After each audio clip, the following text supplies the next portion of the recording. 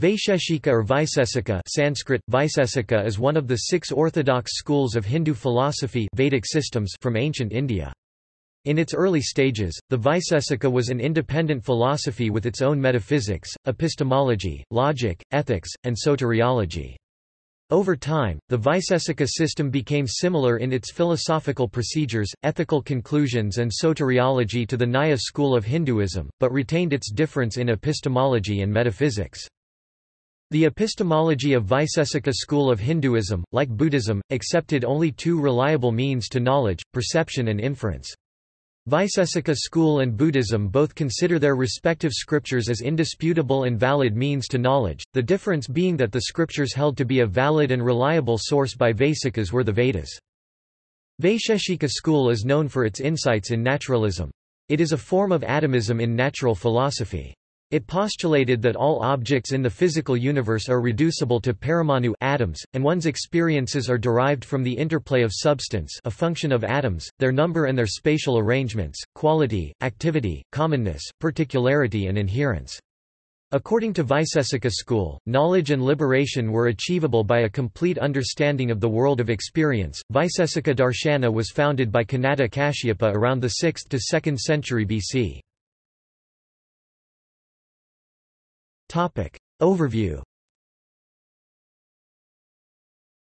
Although the Vaisheshika system developed independently from the Nyaya school of Hinduism, the two became similar and are often studied together. In its classical form, however, the Vaisheshika school differed from the Nyaya in one crucial respect, where Nyaya accepted 4 sources of valid knowledge, the Vaisheshika accepted only 2. The epistemology of Vaisheshika school of Hinduism accepted only 2 reliable means to knowledge, perception and inference. Vaisheshika espouses a form of atomism, that the reality is composed of 5 substances, examples are earth, water, air, fire, and space. Each of these 5 are of 2 types, explains Ganeri, paramanu and composite. And parmanu para means beyond and anu means atom or very small but divisible particle, while parmanu is indivisible is that which is indestructible, indivisible, and has a special kind of dimension, called small anu. A composite is that which is divisible into parmanu. Whatever human beings perceive as composite, and even the smallest perceptible thing, namely, a fleck of dust, has parts, which are therefore invisible. The Vaishikas visualized the smallest composite thing as a triad with 3 parts, each part with a dyad dyanuka. Vaishikas believed that a dyad has 2 parts, each of which is an atom. Size, form, truths and everything that human beings experience as a whole is a function of parmanus, their number and their spatial arrangements. Vaisheshika postulated that what one experiences is derived from dravya substance, a function of atoms, their number and their spatial arrangements, guna quality, karma activity, samanya commonness, vishesha particularity, and samavaya inherence, inseparable connectedness of everything. Topic: Epistemology. Hinduism identifies 6 pramanas as epistemically reliable means to accurate knowledge and to truths: pratyaksa perception, anumana inference, upamana comparison and analogy, arthapati postulation, derivation from circumstances, anupalabdhi non-perception, negative cognitive proof, and sabda word, testimony of past or present reliable experts. Of these, Vaisheshika epistemology considered only pratyaksa perception and anumana inference as reliable means of valid knowledge. Nyaya school, related to Vaisheshika, accepts 4 out of these 6. Pratyaksa means perception. It is of 2 types, external and internal. External perception is described as that arising from the interaction of 5 senses and worldly objects, while internal perception is described by this school as that of inner sense, the mind. The ancient and medieval texts of Hinduism identify 4 requirements for correct perception: indriyarthasanikarsa, direct experience by one's sensory organs with the object, whatever is being studied; avyapadesya, non-verbal, correct perception is not through hearsay, according to ancient Indian scholars, where one's sensory organ relies on accepting or rejecting someone else's perception; avyabhakara, does not wander, correct perception does not change, nor is it the result of deception because one's sensory organ or means of observation perception as drifting, defective, suspect, and vyavasayatmaka definite. Correct perception excludes judgments of doubt, either because of one's failure to observe all the details, or because one is mixing inference with observation and observing what one wants to observe, or not observing what one does not want to observe. Some ancient scholars proposed unusual perception as pramana and called it internal perception, a proposal contested by other Indian scholars.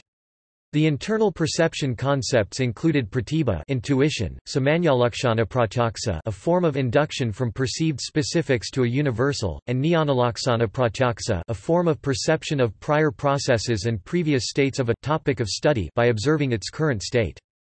Further, the texts considered and refined rules of accepting uncertain knowledge from pratyaksa pranama, so as to contrast nirnaya definite judgment, conclusion from anadyavasaya indefinite judgment. Anumana means inference. It is described as reaching a new conclusion and truth from one or more observations and previous truths by applying reason. Observing smoke and inferring fire is an example of anumana. In all except one Hindu philosophies, this is a valid and useful means to knowledge. The method of inference is explained by Indian texts as consisting of three parts: pratijna hypothesis, hetu a reason, and drishtanta examples. The hypothesis must further be broken down into two parts, state the ancient Indian scholars, sadhya that idea which needs to proven or disproven, and paksha the object on which the sadhya is predicated. The inference is conditionally true if sapaksha positive examples as evidence are present, and if vipaksha negative examples as counter-evidence are absent. For rigor, the Indian philosophies also state further epistemic steps. For example, they demand vyapti, the requirement that the hetu reason must necessarily and separately account for the inference in all cases, in both sapaksha and vipaksha. A conditionally proven hypothesis is called a nigamana conclusion. Syllogism. The syllogism of the Vaisheshika school was similar to that of the Nyaya school of Hinduism, but the names given by Prasastapada to the 5 members of syllogism are different. Literature. The earliest systematic exposition of the Vaisheshika is found in the Vaisheshika Sutra of Kannada or Kannabhaksha. This treatise is divided into 10 books. The 2 commentaries on the Vaisheshika Sutra, Ravanabhasya and Bharadvahavarti, are no more extant. Prasastapada's Padarthadharmasamgraha c. 4th century is the next important work of this school. Though commonly known as Bhasya of Vaisheshika Sutra, this treatise is basically an independent work on the subject. The next Vaisheshika treatise, Kandra's Dasapadarthasastra 648, based on Prasastapada's treatise, is available only in Chinese translation. The earliest commentary available on Prasastapada's treatise is Vyomasiva's Vyomavati 8th century. The other 3 commentaries are Sridhara's Nyakandali 991, Udayana's Kiranavali 10th century, and Shravasta's Lilavati 11th century. Sivaditya's Saptapadarthi, which also belongs to the same period, presents the Nyaya and the Vaisheshika principles as a part of one whole. Samkara Misra's Apaskara on Vaisheshika Sutra is also an important work. The categories or padartha. According to the Vaisheshika school, all things that exist, that can be cognized and named are padarthas, literal meaning, the meaning of a word, the objects of experience. All objects of experience can be classified into 6 categories: dravya substance, guna quality, karma activity, samanya generality, visesa particularity, and samavaya inherence. Later Vaisikas Sridhara and Udayana and Sivaditya added one more category, abhava non-existence. The first 3 categories are defined as artha, which can perceived, and they have real objective existence. The last 3 categories are defined as buddhyapexam, product of intellectual discrimination, and they are logical categories. 1. Dravya substance. The substances are conceived as 9 in number. They are prithvi earth, ap water, tejas fire, vayu air, akasa ether, kala time, dik space, atman self or soul, and manas mind. The first 5 are called Buddhas, the substances having some specific qualities so that they could be perceived by one or the other external senses. 2. Guna quality. The Vaisheshika Sutra mentions 17 gunas qualities, to which Prasastapada added another 7. While a substance is capable of existing independently by itself, a guna quality cannot exist so. The original 17 gunas qualities are rupa color, rasa taste, gandha smell, sparsa touch, samkhya number, paramana size, dimension, quantity, prathaktva individuality, samyoga conjunction, accompaniments, vibhaga disjunction, paritva priority, aparitva posteriority, buddhi knowledge, sukha pleasure, dukkha pain, isha desire, divesa aversion, and prayatna effort. To these prasastapada added gurutva heaviness, dravatva fluidity, sneha viscosity, dharma merit, adharma demerit, sabda sound, and samskara faculty. Point 3 Karma activity. The karmas activities like gunas qualities have no separate existence, they belong to the substances. But while a quality is a permanent feature of a substance, an activity is a transient one. Akasa ether, kala time, dik space, and atman self, though substances are devoid of karma activity. Point 4 Samanya generality. Since there are plurality of substances, there will be relations among them. When a property is found common to many substances, it is called samanya. Point 5 Visesa particularity. By means of visesa, we are able to perceive substances as different from one another. As the ultimate atoms are innumerable, so are the visesas. Point 6 Samavaya inherence. Kannada defined samavaya as the relation between the cause and the effect. Prasastapada defined it as the relationship existing between the substances that are inseparable, standing to one another in the relation of the container and the contained. The relation of samavaya is not perceivable but only inferable from the inseparable connection of the substances.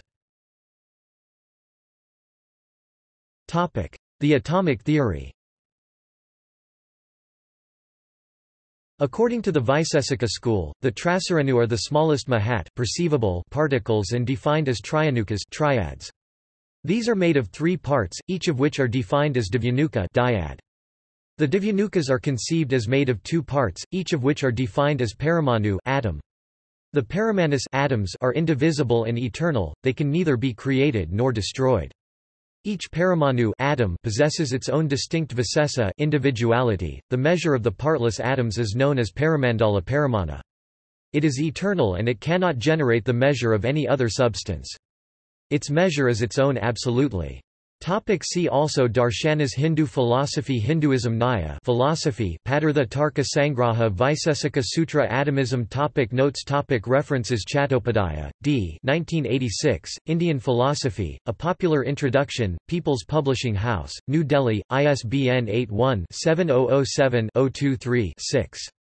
Das Gupta, Surendranath 1975, A History of Indian Philosophy, Vol. I. Motilal Banarsidass, Delhi, ISBN 978-81-208-0412-8, Radhakrishnan, S. 2006, Indian Philosophy, Vol. 2, Oxford University Press, New Delhi, ISBN 0-19-563820-4. Further reading Bimal Motilal 1977, A History of Indian Literature, Nyaya Vaisheshika, Otto Harrassowitz Verlag, ISBN 978-3447018074, OCLC 489575550 Gopi Kaviraj 1961, Gleanings from the History and Bibliography of the Nyaya Vaisheshika Literature, Indian Studies, Past and Present, Volume 2 No. 4, OCLC 24469380 Janine D. Fowler 2002. Perspectives of Reality, An Introduction to the Philosophy of Hinduism. Sussex Academic Press. ISBN 978-1-898723-93-6. H. Majino 2012. Physics and Philosophy, Selected Essays. Springer Science. ISBN 978-94-009-9845-2. Bimal Krishna Motilal 1977. Nyaya Vaisheshika. Otto Harrassowitz Verlag. ISBN 978-3-447-01807-4. Kak, Subhash, Matter and Mind, The Vaisheshika Sutra of Kannada ISBN 9781988207148 Reep, Dale Maurice 1961. Naturalistic Tradition in Indian Thought. Motilal Banarsidass reprint 1996. ISBN 978-81-208-1293-2. Bart Labashanya, Timo Sloot Weg 2012. Hegel's Philosophy of the Historical Religions. Brill Academic. ISBN 90-04-22618-4. Sharma, Chandradhar 2000. A Critical Survey of Indian Philosophy. Motilal Banarsidass. ISBN 978-81-208-0365-7. External links. A summary of Vaisheshika physics. Shastra Nethralaya, Vaisheshika. Gretle text of the Vaisheshika Sutras.